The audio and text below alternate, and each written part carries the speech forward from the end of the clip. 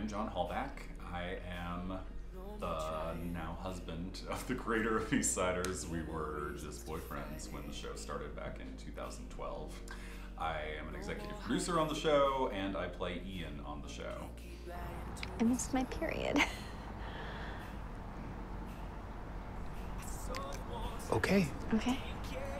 Of course it's okay. Of course it's okay.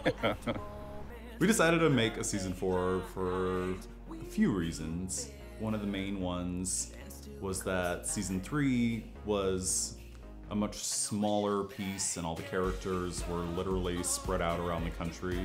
The majority of it was Tom and Cal driving on their road trip. And then there were these 2 little capsule episodes with Willem and Steven in Palm Springs and one with me and the girls back in Silver Lake. So I think we really wanted to get the ensemble back together and give the show the send-off that we felt like it deserved. Hey. I can't think of another series like this that has consistently explored an open relationship. And I think it's special beyond that. Like, there are not very many LGBTQ series to begin with. And I think all those shows have probably had a threesome episode, but this is the first time I think I've seen main characters depicted over the course of 6 years navigating an open relationship.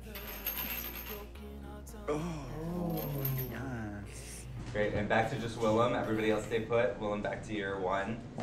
The days on set that I am most proud of for season 4 would have to be the wedding shoot. It's definitely what I was the most scared for. It's what I didn't know that we could pull off. It involved the most people, anywhere between 25 and 125 people on set at any given moment, and any of those people could have ruined it all.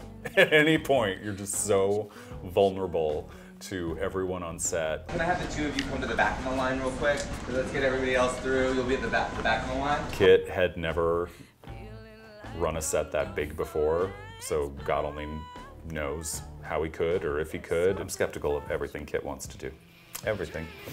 And Kit. And he has said that he felt like a mother whose child was trapped underneath a car, and he just had to like muscle through and save the baby. You really have to obtain temporary superpowers in order to undertake something of this scope, and also temporary insanity to think that you're going to actually pull it off. And there's no reason it should have turned out as well as it did, but it totally did, and I'm so proud of it and so excited for people to see it.